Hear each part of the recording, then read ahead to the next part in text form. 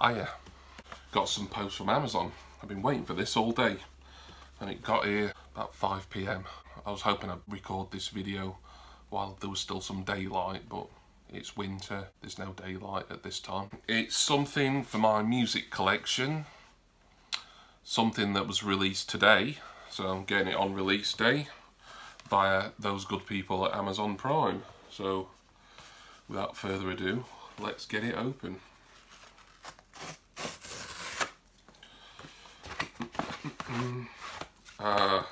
Lovely. It is the Beatles White Album remixed, remastered edition. Do like that sticker on the front. That sticker's on the cellophane. 50th anniversary edition of the White Album, aka The Beatles, the self-titled Beatles album from late 1968. The original was a double album. This is a 3-disc version. It's been remastered, I believe, by Giles Martin, the late George Martin's son. Of course, George Martin being the legendary producer of the Beatles and pretty much all of their work throughout their lifespan. This is a 3-disc version, as it has the album remastered for 2018 on the first 2 discs, and disc 3 is the Esher demos. The Esher demos have gone down in Beatles folklore as being quite legendary. A few of them have kind of leaked out, and I think probably most, if not all of these, have been available in sort of a lesser quality in bootlegs, but this will be the first time that they've been all released, or probably the majority released, in a decent and official format. So we ought to get it open, really. This is where I struggle with the cellophane. So I'm going to use these tweezers, I think, to put a little hole in that protruding bit of cellophane there. Oh, there we are. Alright, so if I want to save that sticker somewhere, I'll need to take this off. Yeah, see the stickers on there. I'll just put that to one side. You won't be able to see this really, but the Beatles, it's embossed slightly on the CD cover, just like it has been on the original LP and numerous other versions. Opens out into a gatefold kind of deal. Oh, lovely. Sorry, oops. I'm looking at all this because obviously I've never seen this version before, like having it in my hands. I'm more interested in just exploring it myself than doing a video, but I decided to do a video on it. I've started so I'll finish, as that guy said on that thing. Disc 1 is obviously LP1, Disc 2 is LP2, and Disc 3 is the Esher demos. I like the kind of demo tape style font on it, like it's been done on an old 60s typewriter. Yeah, lovely. And there'll be a booklet in here, as there often is with these Beatles re-releases. I do already have this album. I will show my Beatles collection in a few minutes. There's the booklet. It's quite a thin one, actually. I was expecting it to be like it's a fold-out thing, which is unusual, actually. I'm not massively impressed with that, because with the Beatles reissues that they've done in more recent years, the booklets have been really nice and glossy, and this is kind of a little bit cheap, really.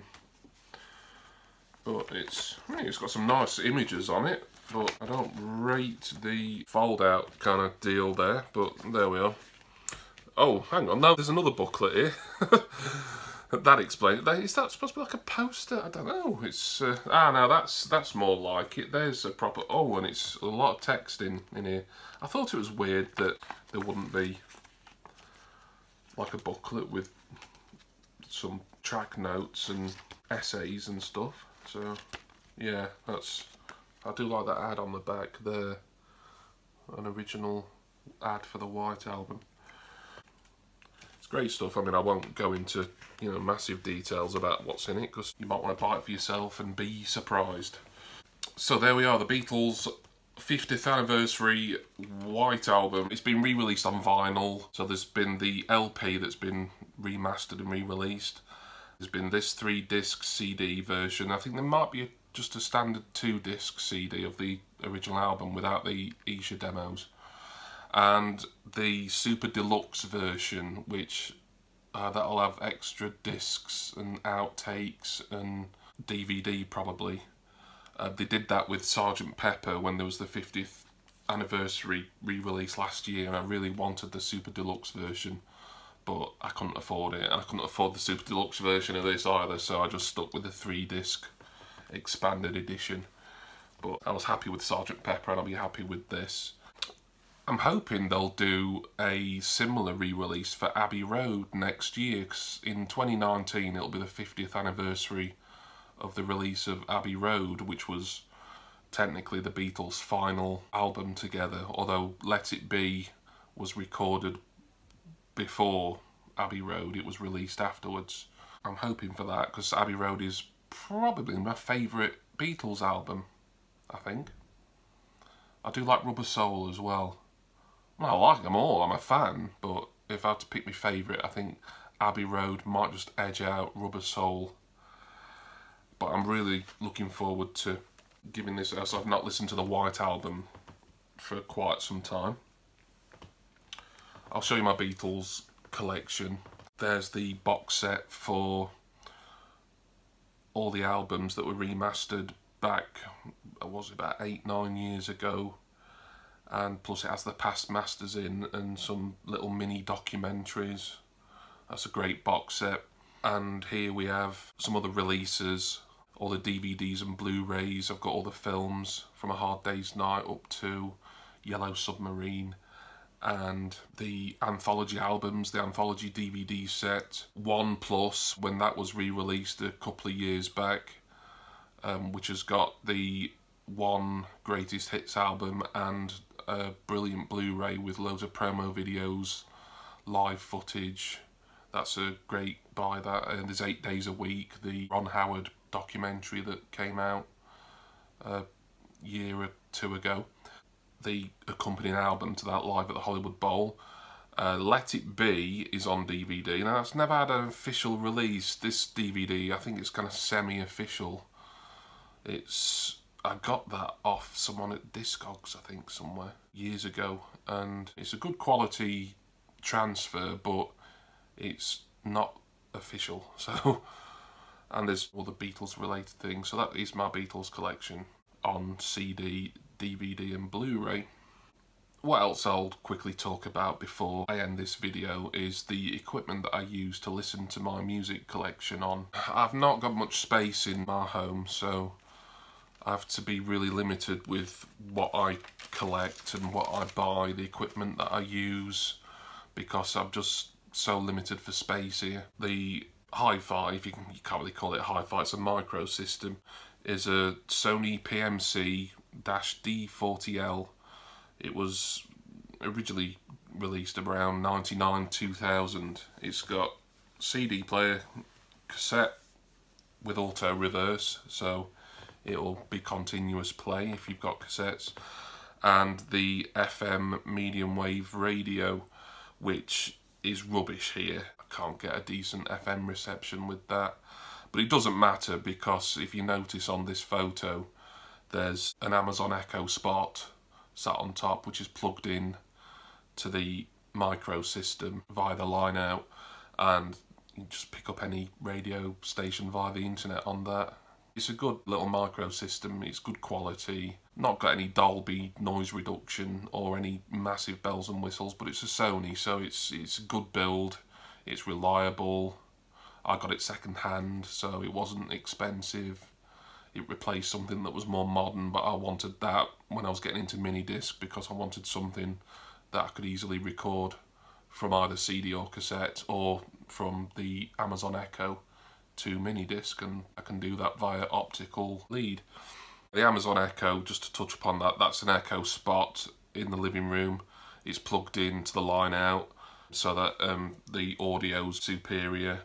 I've also got an Echo Dot in the bedroom, and what I use that for music-wise is for streaming internet radio and Amazon Music and things over Wi-Fi. And also it's a very good device for streaming music that I've got on my phone via Bluetooth. And here's the MiniDisc player that I've got. I've never really shown this properly on my channel before. It's a Sony MZ-B10. It was released around 2003. It takes 2 AA batteries if you want to take it away with you, you know, listen to it on the go. But I did get a separate power supply for it, and it's just plugged in nearly all the time. I have taken it on holiday before. I won't go into the whys and wherefores and the technical stuff, but to touch upon briefly, you can do analog recording via standard 3.5mm cable, and also optical / digital recording via an optical cable.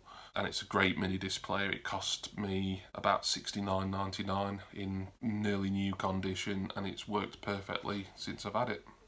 So that's my audio setup. Pretty minimal and kind of basic in a way, but it suits me because CDs and mini discs are what I collect. I'm also starting to buy a few cassettes, but not too many, and I'll do an unboxing video in the future when I've got something exciting to show you in the cassette line. And I've also got another mini disc collection update video coming very soon as well.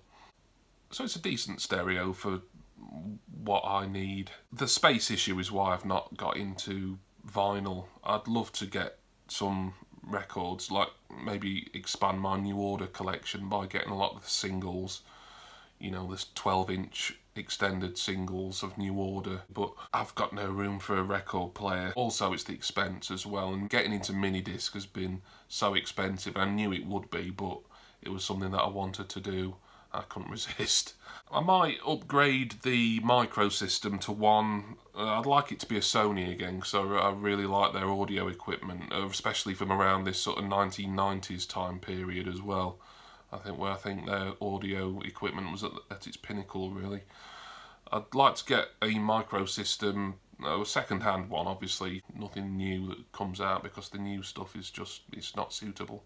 A micro system with a built-in mini disc player, but I don't really need it because I've got the portable, the mini disc recorder, and when I want to listen to that, I unplug the Amazon Echo and just use the same lead and plug that into the mini disc, and then I can listen to that through the micro system speakers.